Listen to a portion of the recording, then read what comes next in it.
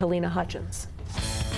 An update tonight to a story we've been tracking through 4 Investigates. Today, the federal government issued a license for an interim high-level nuclear waste facility in southern New Mexico.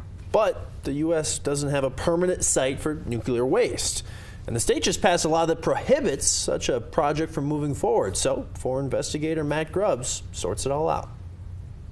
This is something a lot of people expected, whether they're for the project or against it. The federal government can license a facility no matter what New Mexico laws say. Does that mean it's going to get built, though? Not at all. New Mexico law doesn't just oppose the plan, it blocks state agencies from issuing permits for nuclear waste storage. In fact, just next door in Texas, the feds licensed a facility that has yet to be built and is mired in lawsuits. That's kind of where we think Holtec's high-store facility is headed. Eddy and Lee County, along with Hobbs and Carlsbad city councils, they formed a group to bring Holtec to New Mexico.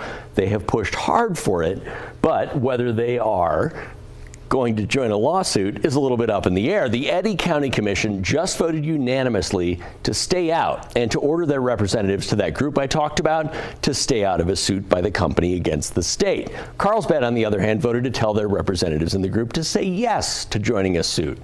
All right, so let's take a look at High Store. It's halfway between Carlsbad and Hobbs, just over the Lee County line. And we can take a little bit of a closer look at what that license does. It's for 500 casks at or below ground of spent nuclear fuel. We're talking uranium rods and huge steel casks for 40 years. The site, though, can hold 10,000 of those canisters as it's planned, but every time they want to do another 500 canisters, that's a new phase, and they need to have an amendment to the license. Holtec, as you would imagine, is celebrating the Nuclear Regulatory Commission's decision and really touting the project as well engineered, I should say. Environmental groups, some residents, lawmakers, state office holders like the governor and the attorney general this afternoon, they say the project is too risky to go forward, specifically getting that nuclear waste here by rail through New Mexico. They are urging the state to continue its fight. Back to you. The Nuclear Regulatory Commission also launched a special investigation at a uranium enrichment facility in Eunice. This comes after a safety incident involving a crane last month without the proper protocols in place.